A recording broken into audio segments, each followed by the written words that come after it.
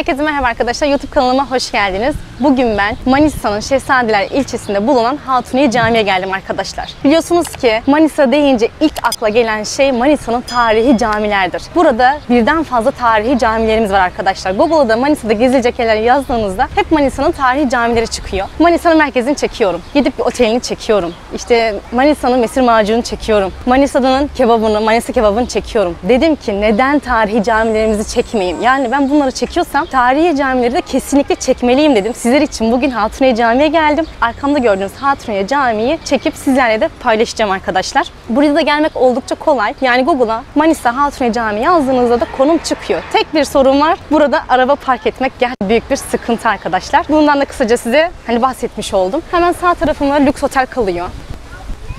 Hatuniye Camii sağ tarafı. Karşımda hükümet bina var. Hükümet binası görüyorsunuz. Valilik yani. Sol tarafta Şemsiyeli Sokak kalıyor. Onun da videosunu çekmiştim. İzlemeyen arkadaşlarım izleyebilirler. Hemen ileride Kuyumcular Caddesi var. Oranın da videosunu çekmiştim. Arka tarafımda da Kurşunlu Han kalıyor arkadaşlar. Caminin arkası da Kurşunlu Han. Kurşunlu Han'ın da videosunu da çekmiştim. İzlemeyen arkadaşlarım bu söylediğim yerleri videolar kısmından izleyebilirler. Bir de arkadaşlar Manisa'nın arka tarafında da Sipil Dağı'nın manzarası var. Gerçekten de müthiş bir manzara var. Buradan da Sipil Dağı'nı görebiliyorsunuz. Ve burası akşam saatlerinde çay bahçesi oluyor arkadaşlar. Buralara hep böyle masa sandalyeler atılıyorlar. Buraya geldiğiniz zaman da çayınızı da içebilirsiniz. Videomuza da başlamadan önce kanalıma abone olmayan arkadaşlarım varsa abone olmayı, videolarımı beğenmeyi ve düşüncelerinizi mutlaka yorumlarda yazmayı unutmayın. Gelin şimdi hep birlikte camimize doğru gidelim arkadaşlar.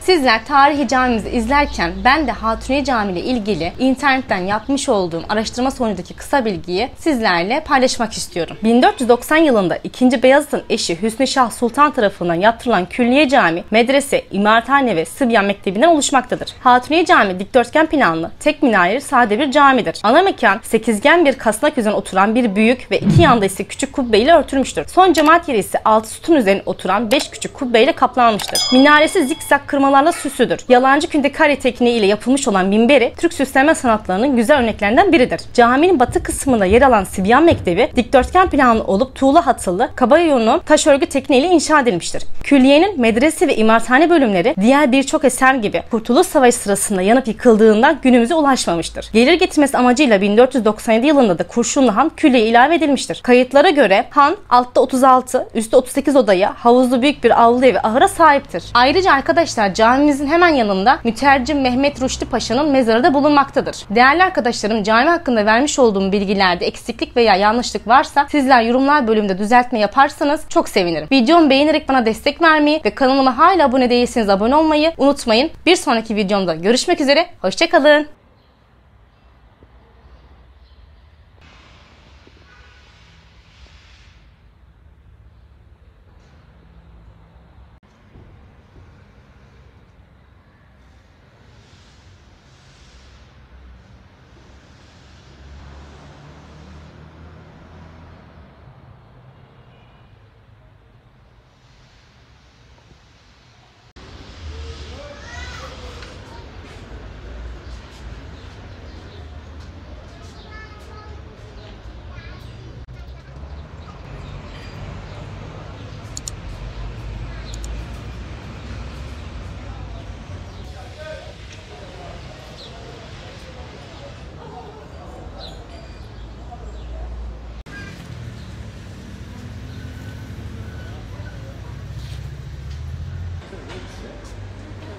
Neredesin?